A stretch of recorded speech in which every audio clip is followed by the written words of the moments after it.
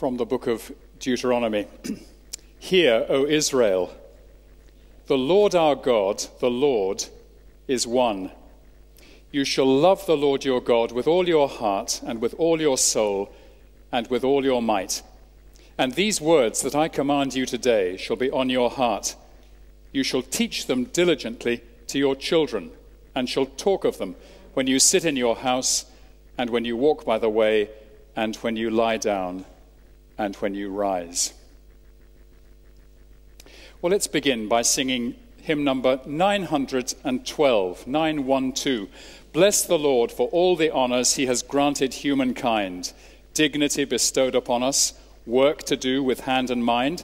With his image he has graced us, on the earth his rule to bear, over all creation placed us, who alone his likeness share. Number 912, let's sing together.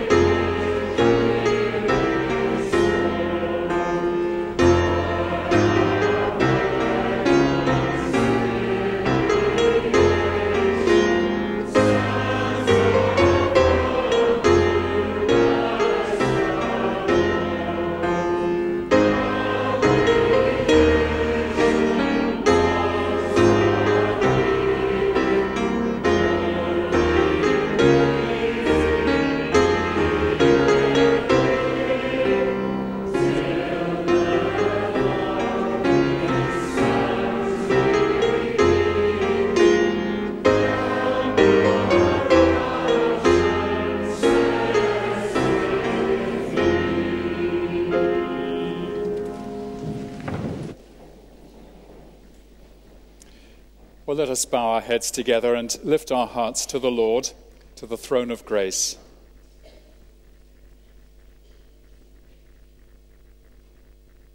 The hymn we've just sung picks up on words from the Apostle Paul in his letter to the Romans.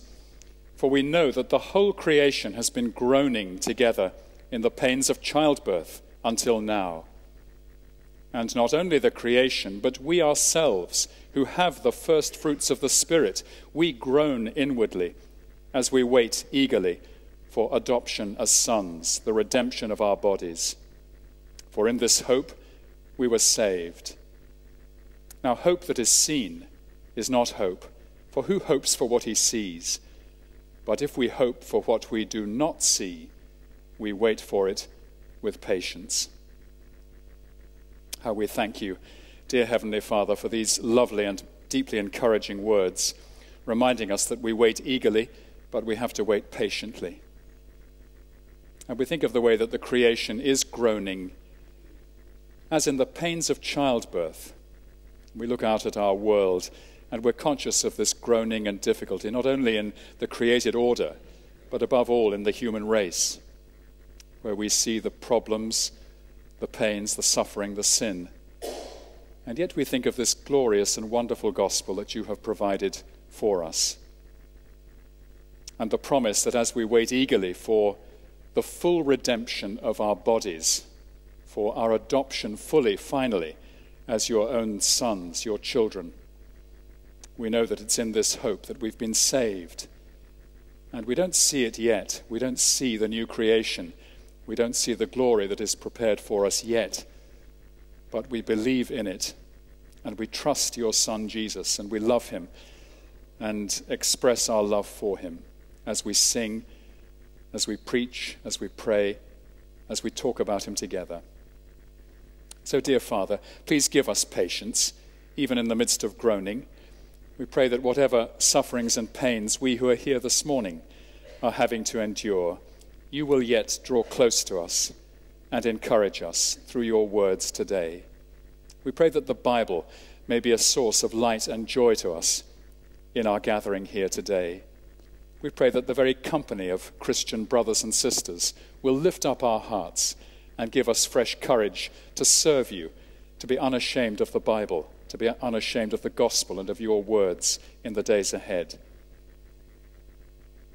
And we pray, dear Father, that you will deepen in our hearts a longing for righteousness. We tell you that we are sinful men and women. We're not simply fallen, we're rebels by nature. And we pray that as you change us by filling us with your Holy Spirit and guiding us through the Bible, that you will deepen in our hearts a longing for the new heavens and the new earth where righteousness is fully and finally at home. But we pray that you will deepen in our hearts even now a longing to live a righteous life, a good life, a life that is holy and pleasing to you here in this world. We confess that we're sinners. We confess that the roots and the seeds of sin are deep in our hearts and minds. And yet equally, we confess that you in your wonderful power and grace are changing your people, changing us to be more like your Son Jesus, conforming us to his very image, that we should reflect his life, his standards, his teaching. And so please continue, dear Father, your work in us, for we are needy. And we pray that our lives increasingly will bring glory to your name and to the name of our Savior. And in his name we ask it. Amen. Amen. Well, let me say again how very good it is to see everybody here. Many of you are folk that we've seen often, but others are visitors. And if you're a visitor, we're very glad to have you here and do hope that you will press the flesh afterwards and tell us who you are and give us a moment to talk to you. Now, there's not much to say by way of notices. This is a quiet time of year, isn't it? Which is quite nice. Quite nice to be able to take your foot off the accelerator for a month or so in the summer, isn't it? I certainly enjoy that, I must say. So there's not too much going on that needs to be announced, but you will have your yellow leaflet, and that will tell you everything that's going on, meetings this week, and so on and so forth. And do take that home and use it for your prayers as well. Well, now we're continuing in our series in the book of Deuteronomy, and we look forward to Willie's sermon a little bit later in the service. So let's turn to Deuteronomy chapter 19, which is the chapter for today. You'll find that on page 162 in our big hardback church Bibles. Deuteronomy chapter 19. We have various laws here. Laws concerning cities of refuge, property boundaries, and witnesses in a judicial situation. So Moses speaks, and he speaks the word of the Lord. Deuteronomy chapter 19, verse 1. When the Lord your God cuts off the nations whose land the Lord your God is giving you, and you dispossess them, and dwell in their cities and in their houses, you shall set apart 3 cities for yourselves in the land that the Lord your God is giving you to possess. You shall measure the distances and divide into 3 parts the area of the land that the Lord your God gives you as a possession, so that any manslayer can flee to them. This is the provision for the manslayer, who by fleeing there may save his life.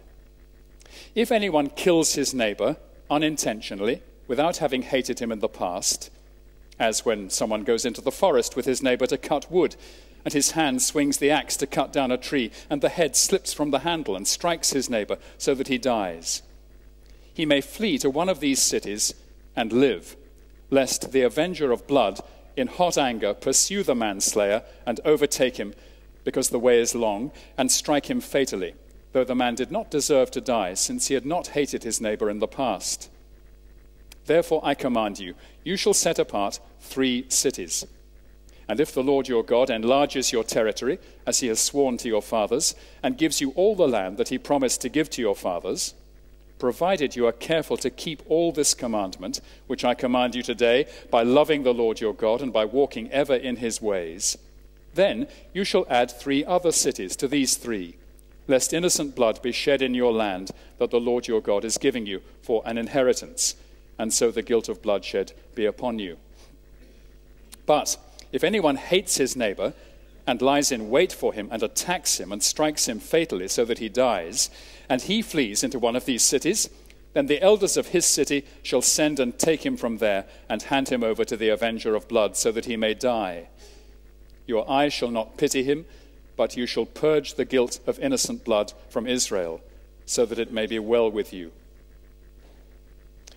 You shall not move your neighbor's landmark, which the men of old have set in the inheritance that you will hold in the land that the Lord your God is giving you to possess. A single witness shall not suffice against a person for any crime or for any wrong in connection with any offense that he has committed. Only on the evidence of 2 witnesses or of 3 witnesses shall a charge be established.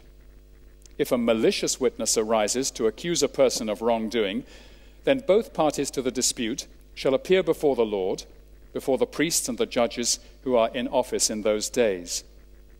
The judges shall inquire diligently, and if the witness is a false witness and has accused his brother falsely, then you shall do to him as he had meant to do to his brother.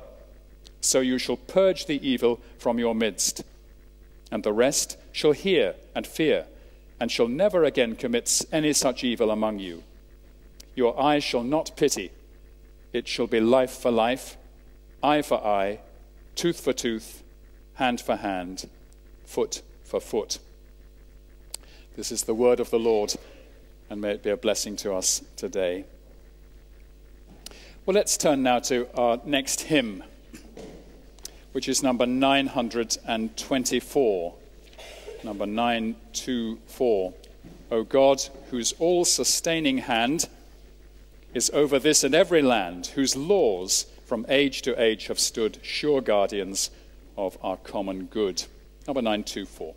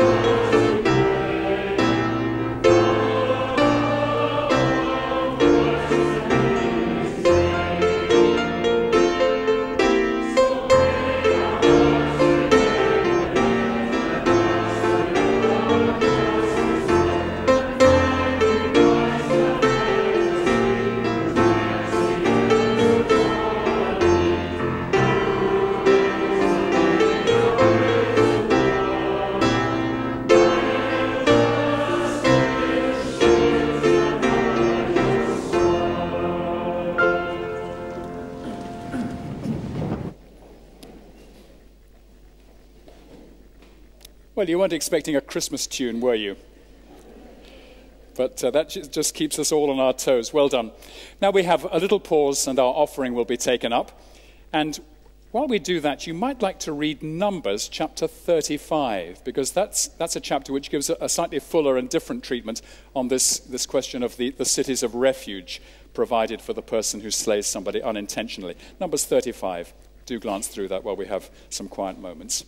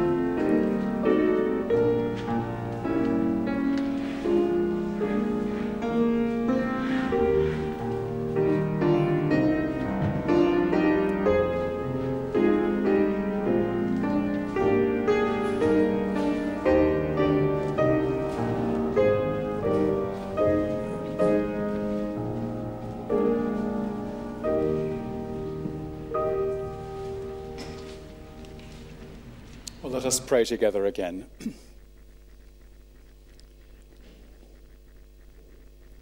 The Apostle Paul, writing to Timothy and thinking of society and justice and authority, says this: "First of all, then, I urge that supplications, prayers, intercessions, and thanksgivings be made for all people, for kings and all who are in high positions, that we may lead a peaceful and quiet life, godly and dignified in every way. This is good, and it is pleasing in the sight of God our Saviour, who desires all people to be saved and to come to the knowledge of the truth." Dear God, our Father, we want to follow the instructions of your servant, the Apostle Paul, this morning and pray for those who are in high positions, and particularly those in our own country. We think of our political leaders, and we think of the judicial system and the police, the enforcement of law and order. And we thank you so much, our dear Father, that in this country we have comparatively a developed system of the control of crime. We thank you for the restraints that the law of the land puts upon our behavior. And so we do pray for those who think up and devise and enforce new legislation, and ask you to give them wisdom, and that you'll help us also where we can to lobby them, so that the new legislation that comes into being increasingly reflects the standards of the Bible.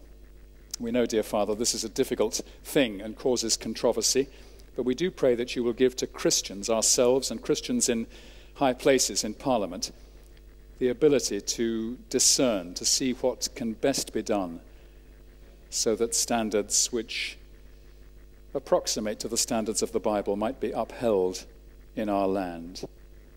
Please, therefore, bless and help and guide our Parliament at Holyrood and the national government at Westminster. We pray for senior leaders, that you will enable them to see, as it were, the wood for the trees, and to guide their parties and their discussions and debates in the wisest way. We pray too for magistrates and judges and the whole judicial system, that you will enable it to work as fairly and justly as possible, so that there are as few miscarriages of justice as possible. We pray that the consequence will be that people are treated fairly, not acquitted when guilty, and not condemned when innocent, so that true justice may prevail, and that there may be an increasing desire in the hearts of the people to live the kind of life that reflects standards of honesty, truthfulness, faithfulness, and goodness. We thank you above all, dear Father, for the justice which has been achieved at the cross. We think of our Lord Jesus going there, purposefully setting his face towards Jerusalem, so that he might bear the anger which we justly deserve for our sinful rebellion against you. And we thank you so much that he bore our sin and bore it fully, so that we who are Christians can look up to heaven, knowing that there is no burden of guilt upon our shoulders anymore. We pray that you'll help us to rejoice in this and to feel it deeply. We pray that the cleansing for our sins and our consciences may be something that goes very deep into the fabric of our souls, so that we experience the freedom and liberation of the gospel. And we pray too, dear Father, that you will help us and other churches to preach this wonderful gospel of the love and the justice shown at the cross, so that others may hear and realize that it is what you have done, and that only, what you have done in Christ, which can put guilty men and women right in your sight and save them forever. So please give us confidence and courage in our ongoing evangelism here and our teaching of the Bible. We pray that many more will come to hear and understand the good news, will be convicted by the Holy Spirit of sin and the need to repent, and that you will bring them truly to Christ and then give us grace to build them up in the knowledge of you, the love of you, and in the hunger and love for the Bible as well. And dear Father, please open our ears and hearts now as we come to Deuteronomy chapter 19. Give us a fresh and deeper understanding of your revelation in the Bible. Help the preacher, Willie, we pray, to declare these things clearly to us, and help us to respond with ready hearts. And all these things we ask in Jesus' name. Amen. Amen. Well, our next hymn is a prayer to the Lord that he would speak to us as we turn now to his word. Speak, O Lord, as we come to you to receive the food of your holy word.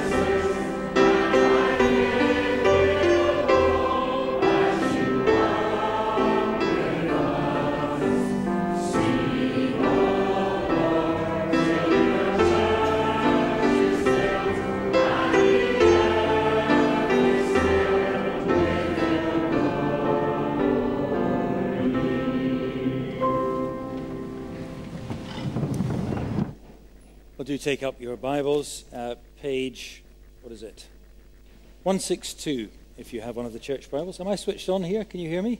No, we can't hear. Have we power? Is that better? I'm arriving? We're nearly there. Good. Okay. Well, the God of the Bible is the God of life. The Bible story begins, doesn't it, in Genesis chapter 1 with God giving life to all creation. And God breathes his own life into man to make man a living being out of the dust from which he's made. And at the center of that dwelling place of God, the living God with man, is the tree of life, which symbolizes the life-giving nature of our God.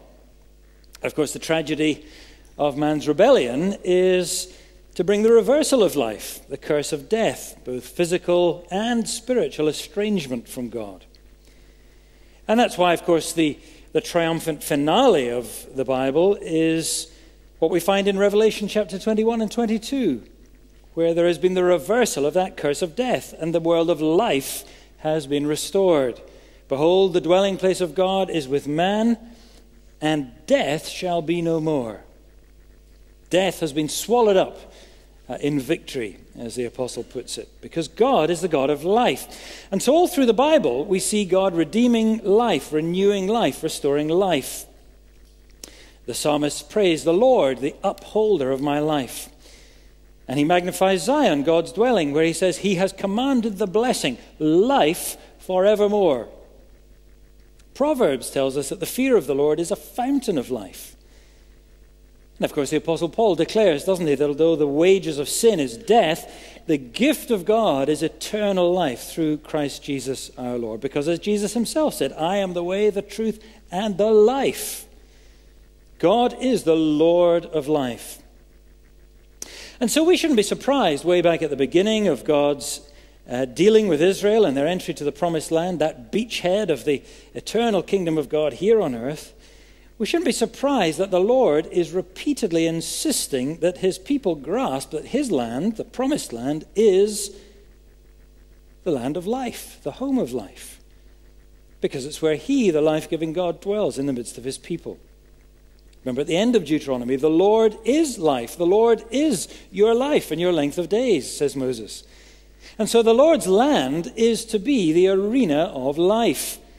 It mustn't be polluted by violation of life. And life in it must be dignified. It must be sanctified and kept sacred. But of course, as we know and as we've already seen, we're not yet anywhere near the end of God's story. We're right at the beginning of his great reversal of death, his great redemption in the world. And so even if Israel was to have the right leadership that we were looking at last week in chapter 18, good kings, right judges, faithful Levites and priests and prophets speaking God's words, even still, things will go wrong in a fallen world. My goodness, don't we know that that is the case? And death does happen by mistake and also by murder, as chapter 19 here deals with. And death happens in warfare, as chapter 20 deals with. And in various difficult, distressing situations of human life, as chapter 21 of Deuteronomy deals with. And even, in fact, in the humdrum domestic matters of ordinary life, like looking after livestock and building your house with the right kind of roof, as we see in chapter 22. And so the sixth commandment, you shall not kill, which is better translated really, you shall not murder or kill through carelessness or negligence. It needs careful and nuanced consideration and application if God's concern for justice and righteousness is to prevail in this whole arena of protecting and preserving human life. That is exactly what these whole chapters do in this section from chapter 19 through most of chapter 22. It's all about cherishing the breath of life. And therefore its concern is dignity and reverence and justice in all different circumstances of life and death. So these chapters, they tease out for us and they actually apply for us with great discrimination, with great care, what the sixth commandment of God implies for various different areas of life. Shows us how we're to think about these things so that we can make sure that the life that God has given, especially to human beings, is never cheapened. And it's always given the dignity, the honor that is due it, because it is life that is made in the image of God himself. And we'll see once again, as we've already seen, that the Old Testament law is not at all primitive. It's not at all crude. In fact, it is very sophisticated. It's very precise. It's very careful. It's very balanced. And it therefore has a very great deal to teach the world today, not least in our society at large, because, of course, Israel does serve as a paradigm for a good society, a right, a justly ordered society, for any place in the world. But, of course, the church, above all, is called, isn't it, to be a light to the world today, to be a beacon of truth and of justice, to show the world what true human flourishing must look like. So there's a very great deal for us to learn here in a chapter like this. So let's look then at chapter 19, which is all about balanced justice in a world full of mistakes and, alas, also often of malice. And I think we see three very plain lessons here. Life always matters to God, and therefore, secondly, lies always matter to God. And also, though we'll have to consider why this is so important, landmarks also matter greatly to God. So verses 1 to 13, first of all, tell us that life always matters to God. These verses speak about reverence for life that is expressed in protecting innocent life and in punishing all blood guilt. There is to be among God's people sanctuary and mercy for those who have made mistakes, but that does not mean softness and muddle in dealing with those who are malicious. And that's the point of these cities of refuge that are provided here and mentioned in verse 2. You'll remember that they are in addition to the 3 cities already mentioned back in chapter 4 in the territory to the east of the Jordan. So that throughout the whole land there were to be 6 cities to serve the land. Although, as we read in verse 9, if Israel's territory was to expand fully to the area promised to Abraham, then they would need to have more cities as well. You can read more detail, perhaps you did, during the offering in Numbers chapter 35 and also in Joshua chapter 20 where it was implemented. But what we have in our chapter is a summary, really, and a reminder of the key point of it all. Look at verse 4. It was provision for unintentional and accidental killing, such as this genuine accident with an axe head, so that somebody who killed somebody accidentally like that could flee and find sanctuary before he was subject to summary justice without any opportunity to explain himself or the circumstances. Now again, Numbers 35 gives a lot more detail, and it also makes it very clear that this was a provision only for accidental death, absolutely not for premeditated murder. But the reason it was necessary is there in verse 10. You see, lest innocent blood be shed in your land that the Lord your God is giving you for an inheritance, so that blood guilt will be upon you. Because God's land is a place of life. It must not be polluted ever by innocent blood. But you see, this chapter tells us there are 2 kinds of innocent blood. There's the innocent victim of a murder. That's what you see in verses 11 to 13, a malicious killing. But there's also the innocent blood of an accidental killer, as here in verse 4. Somebody who must therefore be given sanctuary and mercy, unless, if he's not, he might fall victim to unjust revenge, as is described in verse 6, by the avenger of blood. That was the God-appointed means of a family protector, whose duty was to administer justice, to protect the lives of the family. But of course, he was a human being. And so as verse 6 says, he might well act in hot anger. We often do, without due investigation. And that might lead to a revenge killing that was far from just. Somebody was killed who did not deserve to die. Now, that's very common, isn't it? Whenever there's a terrible outrage, there is great public anger.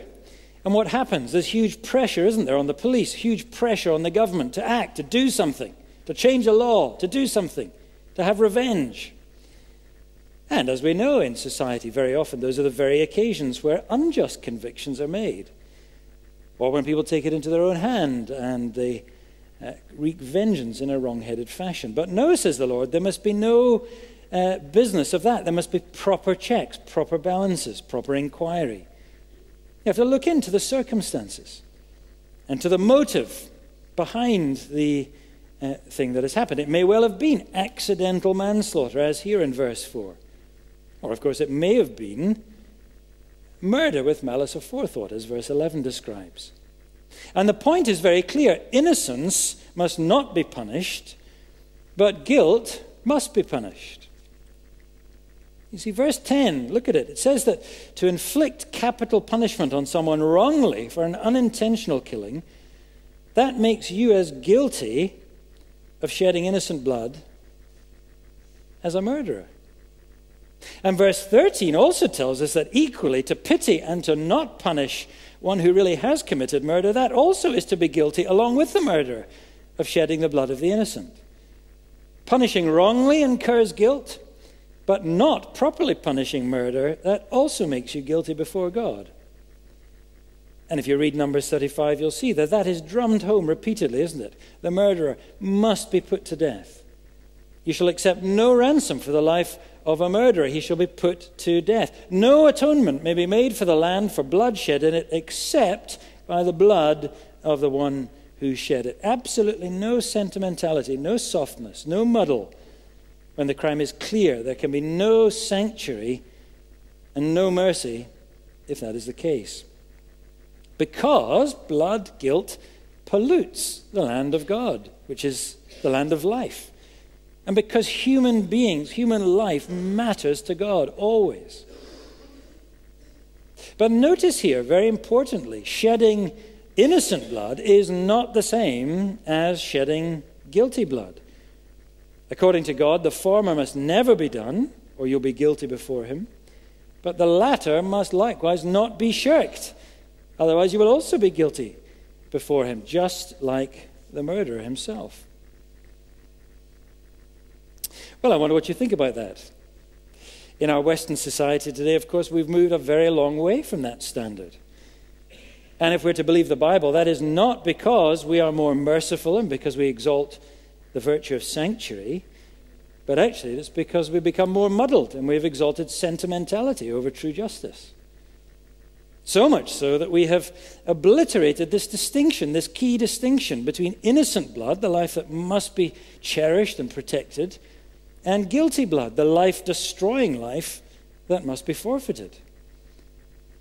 So what we do in our Western society today is we exalt and we protect the human rights of criminals, even of murdering terrorists, whose main aim is to maim and to kill. But we scorn the human rights of innocent, unborn babies, whom we as a society maim and kill. So the abolition of capital punishment for murder and the availability of free abortion are the hallmarks of civilized society today. Is that not so? Now, of course, the death penalty today is a difficult topic, an emotive topic. And we have to be very careful and we have to be very realistic, as in fact the Bible itself is. Even in a chapter like this, there are very serious issues to consider. But what seems clear is that Christians who take the Bible seriously cannot argue, as liberals do, as secularists do, even as some church leaders, even the Pope does, that capital punishment is intrinsically morally wrong, that it demeans life in itself, that it just adds to the scorn of human life, because we can't do that. That is to miss completely the distinction that is so clearly made here and all elsewhere in Scripture between innocent blood and blood guilt. Unjust taking of innocent life is not at all equivalent to judicial taking of guilty life in proportionate punishment for murder, according to God.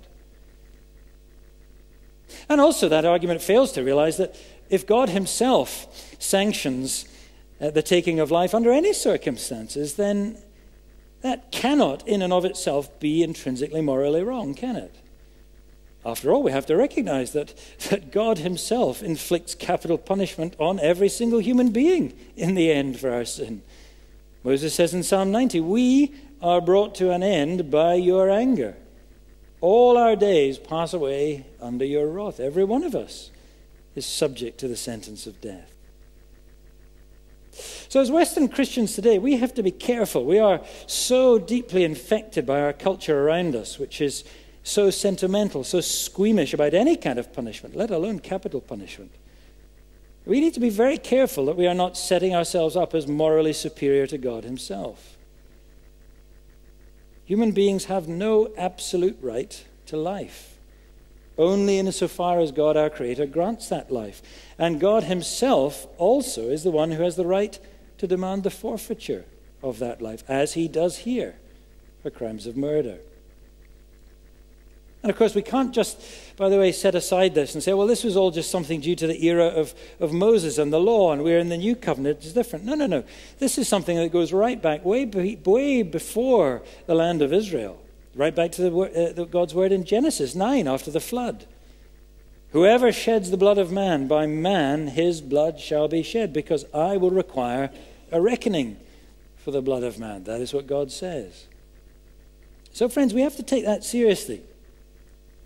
Nevertheless, we also have to be very careful, because this passage, I think, also urges great caution upon us.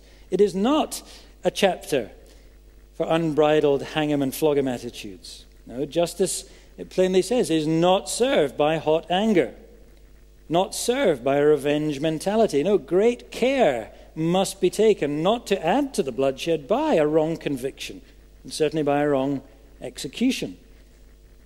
That is as bad as failure to punish murder properly, according to God. So those who believe that capital punishment is the appropriate punishment for murder today, they do also have to ask the question, and it's a real question, do we consider that our criminal justice system is good enough and safe enough to be sure that we are not taking innocent life and not executing those who should not be executed? And that is a valid argument. Not against the righteousness of capital punishment per se for murder, but against the practice of it, which may be very difficult. It may even be impossible to administer safely and properly. And then, of course, there's also the question of whether such a thing can be done in a humane way that doesn't demean human dignity, which is something that is due even to the convicted criminal. We'll see that later in chapter 23 and chapter 25. Even a criminal does have human dignity before God. And we have to consider also the very inhumane realities of prisoners on death row, for example, in the United States for many, many years. All these last-minute reprieves and all these terrible suffering. These are double punishments. We have to consider also these sometimes gruesome stories about botched executions. And these are the sort of things that have made people more and more horrified about the whole apparatus of capital punishment as it is practiced today in the United States. Never mind in the many manifestly unjust and brutal dictatorships, where there are utterly horrific practices in so many places. So I think we also have to recognize seriously that it may very well be in our societies in the West, where we have fallen so far from God's righteous standards in so many areas of life, that we are actually incapable now of even administering proper justice in a way that isn't so corrupted that it will add to further guilt, rather than purge the crime of unjust murder and so on from our midst.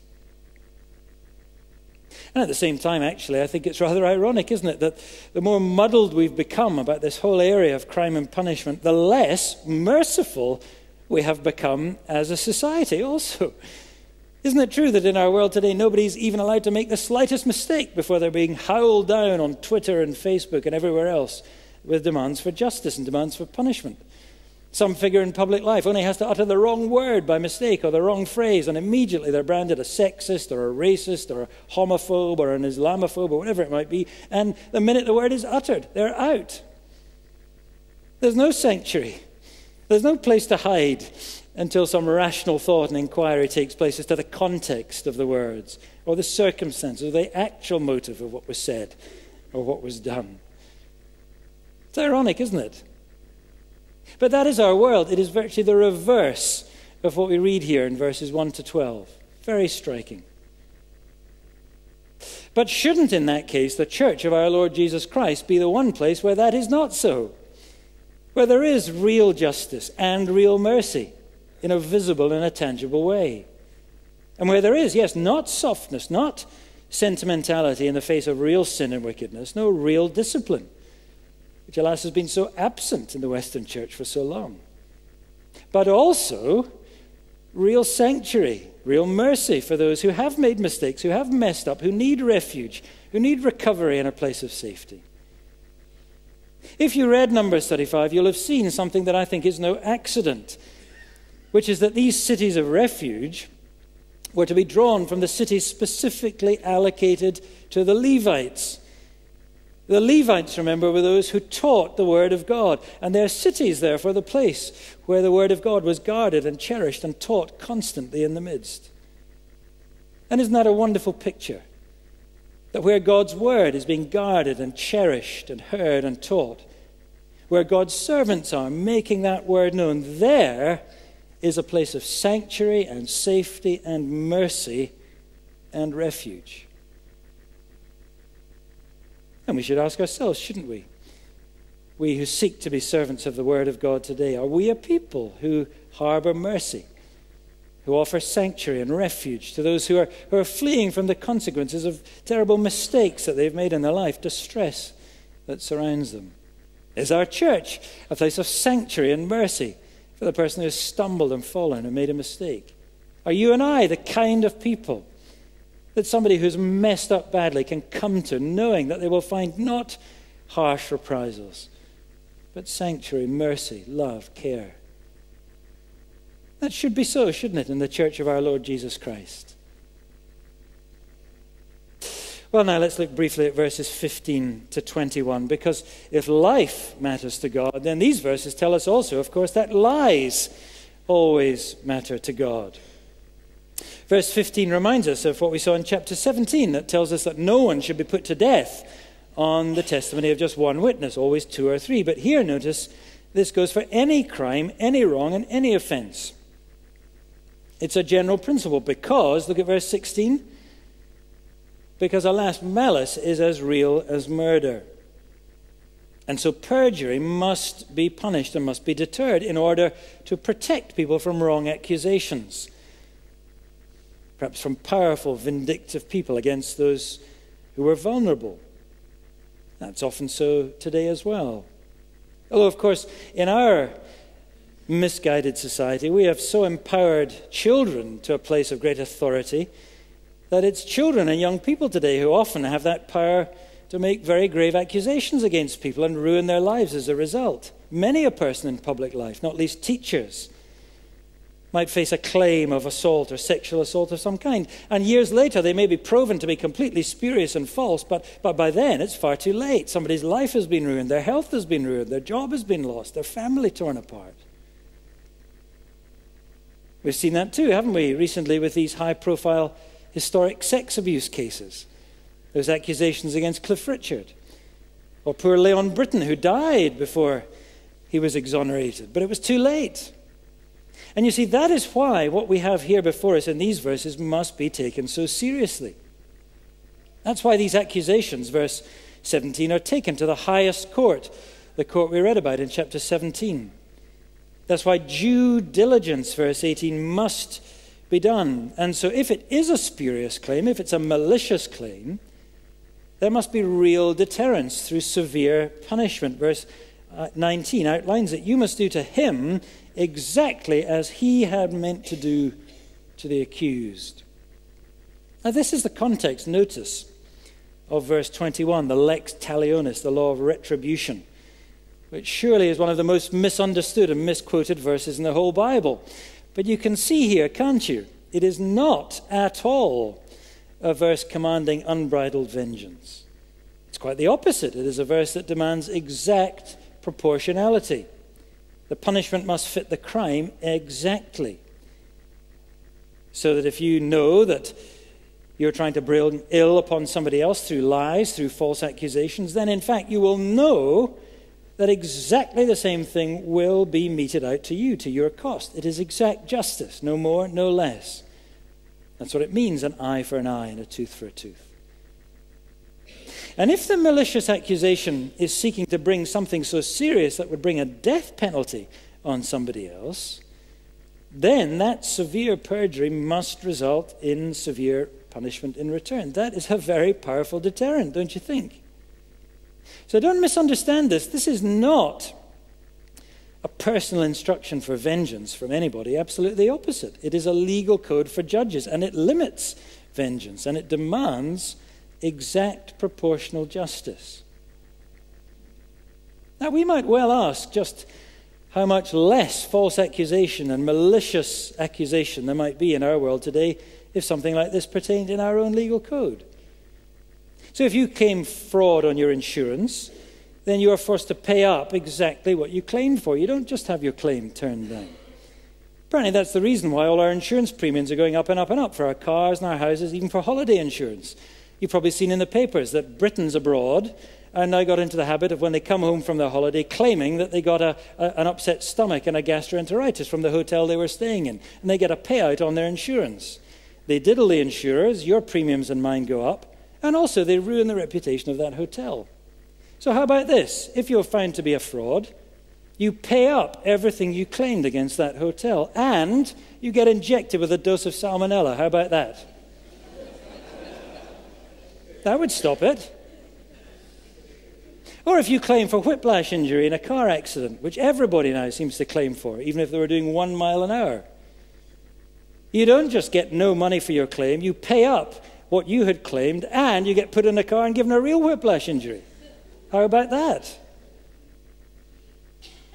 Or much more seriously, if you do claim that you're raped by somebody, and you wreck their career, and their job, and their family, and their health, and their reputation, then you likewise will face complete and public ruin in your life and your reputation.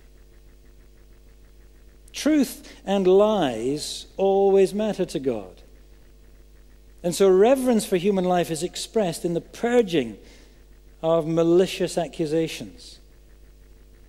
And so above all, in the Christian church, don't we need to give serious thought to what passes from our lips about others, especially about our brothers and sisters in Christ? Christian gossip can be a terribly corrosive thing, can't it? A malicious thing, even. A very destructive thing. Listen to the Lord Jesus. Out of the abundance of the heart, the mouth speaks. I tell you, on the day of judgment, people will give an account of every careless word they speak. For by your words you will be justified, and by your words you will be condemned. That's a very sobering word, isn't it?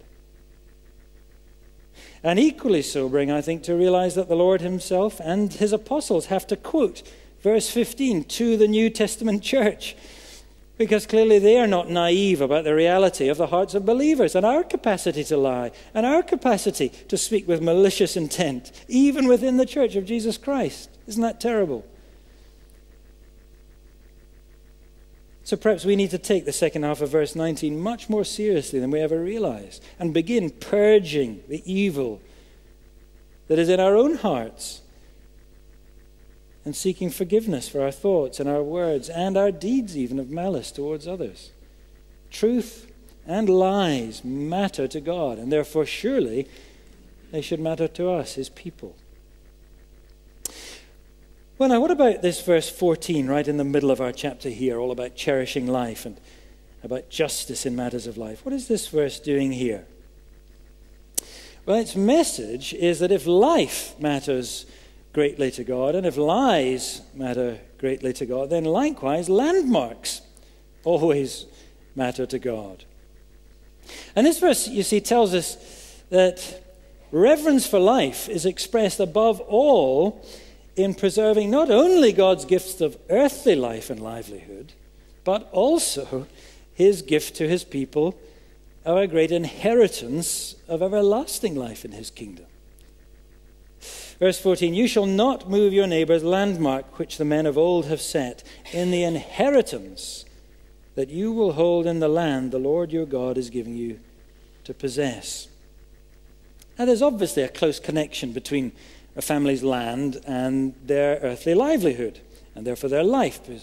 If you move their boundary stones, you're stealing some of their life-giving land, and therefore you're attacking their life. So that's one obvious reason for this verse to be here in the middle of this discussion about protecting life. And of course, since the land was God's own personal gift to every tribe, every clan and family in Israel, then if you stole something from them like that, it was an affront to God himself. You were stealing from God. That's why Proverbs 23 verse 10 says, "Do not move an ancient landmark or enter the field of the fatherless, for their Redeemer is strong, and he will plead their cause against you." You're dealing with God. You're stealing from him. So God is against you if you do that. And that's why when you come to chapter 27 of Deuteronomy and all the covenant curses, you find a curse here like this. "Cursed is anyone who moves his neighbor's landmark." It's deadly serious.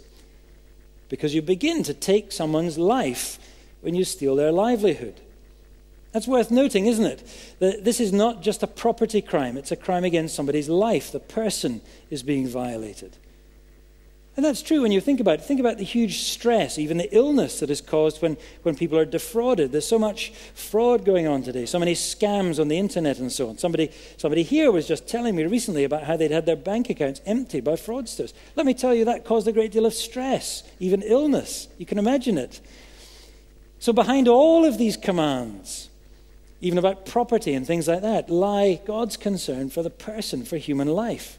That's why you're not to lie. That's why you're not to bear false witness. That's why you're not to steal. It's why you're not to covet. Because God cares for human life. It's ultimately a care for human life that is behind all these other commands. And they all forbid the exploiting of other human beings, especially the weak, especially the vulnerable, to do anything that would harm their livelihood and their lives. And that is clearly at issue here in this verse. But there is much, much more to it, let me say, even than that. Look again at verse 14. The key words there are the words inheritance and possession. An Israelite's inheritance was his God-given stake, not only in any old land, but in the land of God's promise. It was their promise of a future in God's promised kingdom. It was their tangible token, if you like, of their membership of God's household. It was their stake, not just, therefore, in their passing earthly life, but in their permanent life before the Lord, who is himself life. That's why you remember back in Genesis, Abraham, although he was quite content all his life to live in tents going through the land of Canaan, do you remember he was insistent when Sarah, his wife, died, that he buy a plot of land in Canaan, the cave in Machpelah, where he buried his wife, where he himself was then buried, where his son was buried. When Jacob, who died in Egypt, was taken all the way back to be buried in that place, in his stake in the promised land. And Joseph, remember, who commanded that in the future, when you go out from here, in the Exodus to come, you will take my bones with you and bury them in that plot in the promised land. Why do you care, if you're Joseph, when you're dead, where your bones are buried? Because, as Hebrews chapter 11 tells us plainly, these men of faith knew that the inheritance that God promised them was no mere earthly country, but a heavenly country. Their city was a city being built to them by God. They were looking for the reward that God had promised, an eternal reward. And an Israelite's inheritance, you see, was his God-given birthright. It was to him the earnest of that future reward. It was the blessing of God's promise to his people forever. And so to lose that, to be deprived of that, or to despise that and give it up, well, that was to give up everything that God had promised, far, far more than your earthly life, but your life everlasting with God. Just think of two examples that are very familiar to us in the Bible that show us just how seriously God takes this matter of guarding his promised inheritance. Think later on to the book of Kings, 1 Kings 21. Don't look it up, but read it later. You know the story of Ahab, don't you, and Naboth's vineyard. Wicked King Ahab and his even more wicked wife Jezebel. And Ahab coveted the vineyard of a man called Naboth. He liked the look of it. So he said to Naboth, I like your vineyard. I'll give you another one, or I'll buy it from you. But you see, it wasn't just a vineyard. It was Naboth's promise of the blessing of God's inheritance to him and his family forever. It was his stake in the kingdom of God. And that's why when Ahab came to him, Naboth said this, The Lord forbid that I should give you the inheritance of my fathers. Well, of course, you know what happened. Egged on by Jezebel, Ahab had the man murdered and took his vineyard. And God cursed Ahab and Jezebel most severely to death because of that crime, far worse than stealing a vineyard, putting in jeopardy a man's inheritance in the kingdom of God forever. Naboth lost his earthly life, but he did not lose his inheritance because he would not despise it and give it up. But think of another one who thought very differently about his inheritance in God's land. Esau, do you remember, way back in Genesis? He was only too eager to give away his birthright, his promise of God's blessing, for a mere bowl of soup. So he gave away his eternal promise of God for the passing satisfaction of a mere earthly appetite. And you remember the chilling reminder in Hebrews chapter 12? Afterwards, we're told, when he desired to inherit the blessing, he was rejected. He found no chance to repent, although he sought it with tears. He despised his inheritance. And you see why landmarks here are so important to God, so sacrosanct and inviolable? Because if God takes with great seriousness any threat at all to a violation of earthly human life, how much more will he take seriously the threat to the things that pertain to the eternal promises of everlasting life? Do you think that might matter for us today? Well, doesn't Peter tell us that we also share a living hope, that we are born again to an inheritance kept in heaven for us? And doesn't Jude likewise warn us that we have a great responsibility, he says, to keep ourselves and to keep one another in the love of God, waiting for that eternal life when Jesus appears? That's why Jude wrote, isn't it? To urge God's people to stay true to the faith once for all delivered to the saints. We might say to the landmarks which men of old have set about your faith.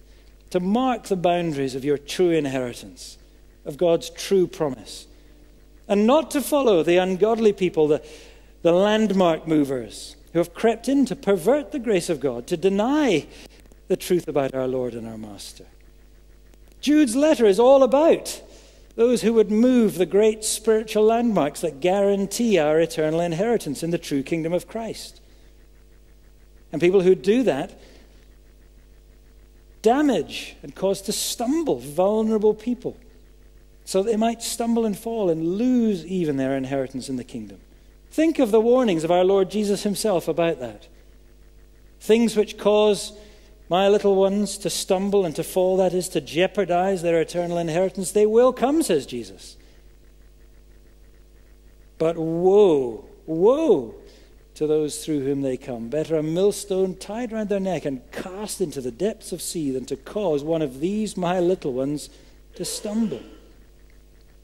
Kingdom landmarks, above all, are the things that matter to God. We dare not ever tamper with those milestones.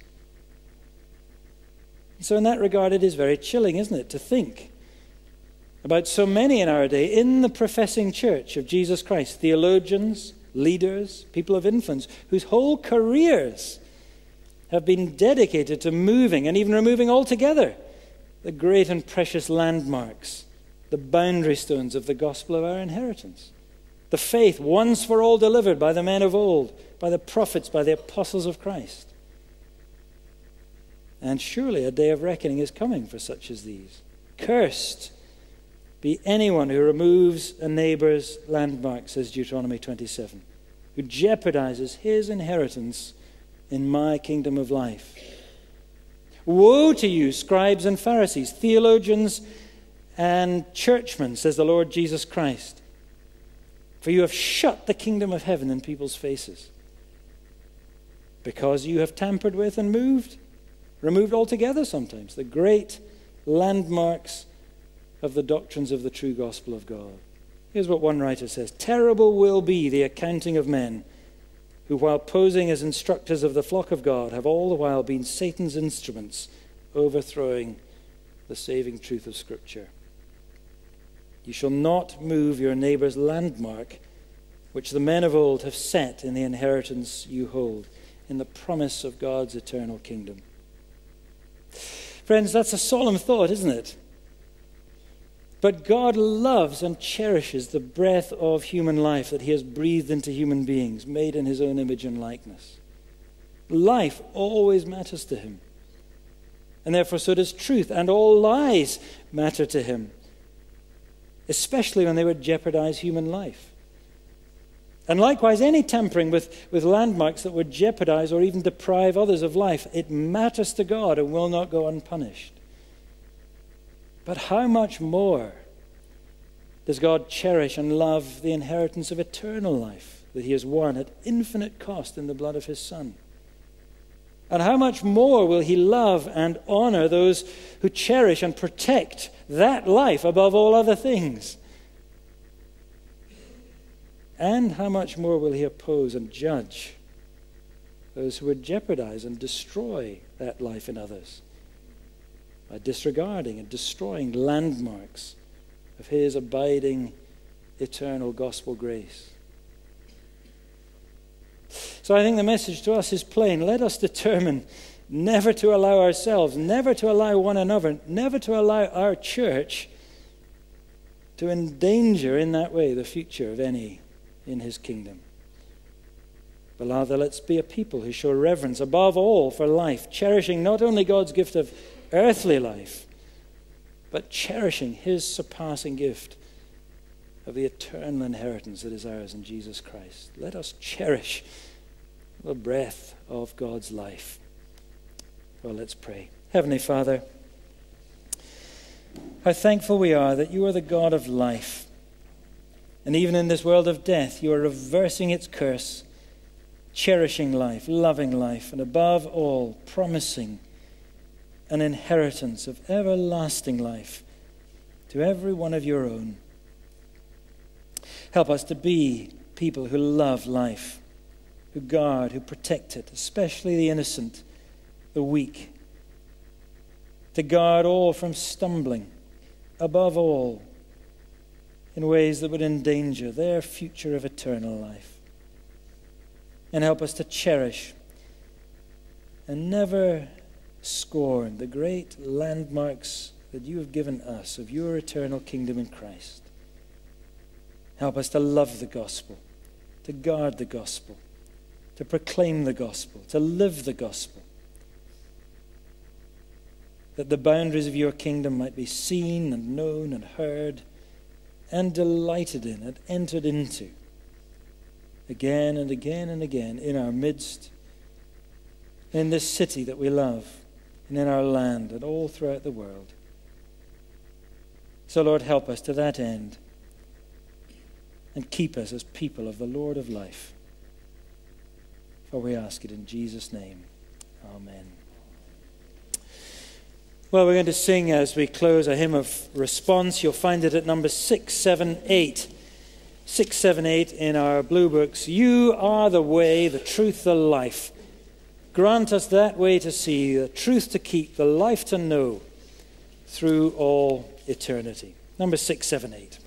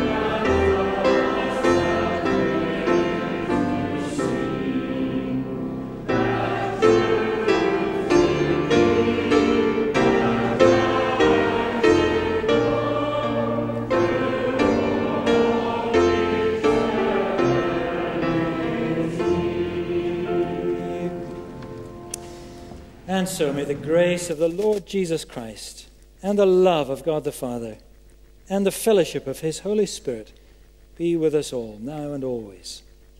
Amen.